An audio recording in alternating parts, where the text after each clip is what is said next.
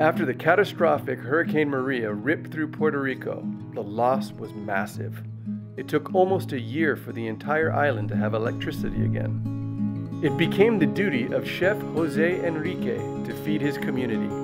He served thousands of meals out of his popular restaurant.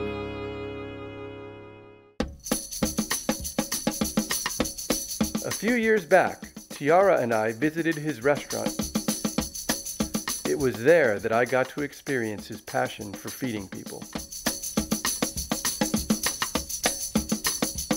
He was a Food and Wine Best New Chef. He was born and raised here. He's distinctly Puerto Rican. He's probably one of the most authentic people I've ever met. Hey, so what do we got here? So this is a red snapper that I just brought in today. It's beautiful. It's deboned, so basically we fillet it from the inside out and take all the pin bones. I put cornstarch on the fillet side, so it's nice and crispy on the bottom. Then you get this crispy skin on top. And it's served with this avocado and papaya mojo. It's pickled like red onions, which are pickled in lime juice, tomatoes, peppers, and then avocado and papaya. So you get the creaminess from the avocado, but then the papaya brings out a lot of sweetness to it. Here we have classic, like an empanada. I guess similar to a schnitzel, except it's fried. So here we're using beef tenderloin, pounded out, fried, 2 fried eggs on top, which we call a caballo, rice, pink beans, and the tostones are on the side.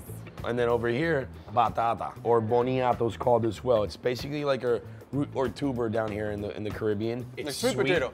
Yeah, it's not a potato, but it's kind of like a sweet potato. Yeah, almost like a yam. And then it gets the mojo on top as well. Is that a native vegetable, or was that brought with somebody at some point? Here in the Caribbean, you'll find a lot of roots and tubers. And over here, you've got a little local hot sauce, which is classic in Puerto Rico. You always have the hot sauce on the side of the meal itself. Yeah, dishes aren't that spicy. No, well, throughout the Caribbean, you've got a lot of settlers, right? Like we had the Spaniards, you have like English in Jamaica, right? Or you have Dutch or French throughout the Caribbean. So the Spanish, they're not really into hot food.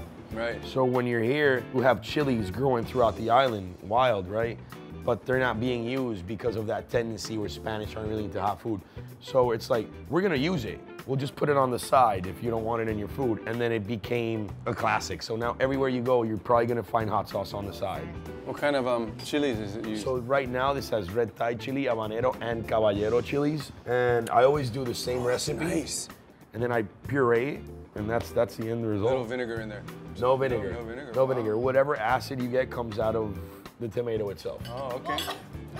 What? We've been hearing a lot that there's pretty much 3 influences: Spanish, the native Taíno, is that how you say it? Taíno Indians, and then the Africans. Yep. What was here before everyone else came here? Well, what was here was the Taíno Indians. Okay. And what were they eating?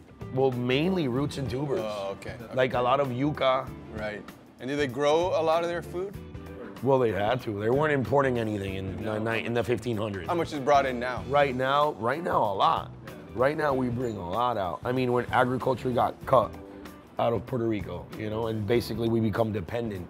So you end up having to import a lot of food. Yeah, Hawaii, we bring in 90%. Yeah. You do? So here, it's probably close to that. Are you seeing the pendulum swinging back where people are getting more in? Yeah, and you know what? I think a lot has to do with how big food is right now. Every other channel you change is like a food show now. Right. It becomes conscious to where like, wait, I want to eat better food, and how does it get better for me? Like picking an eggplant, slicing it, and serving it. It goes back to that. So searching the best food possible, it starts growing. And now you're actually starting to see people here who are cultivating a lot of greens and a lot of roots, and it's coming back slowly, but it's coming back. Yeah, nice. That's great. I wish I could do that. I don't have a green thumb though. No, well, I've got you need one. to hire someone, you know, or have a friend do it. Oh. No. So, well, you know.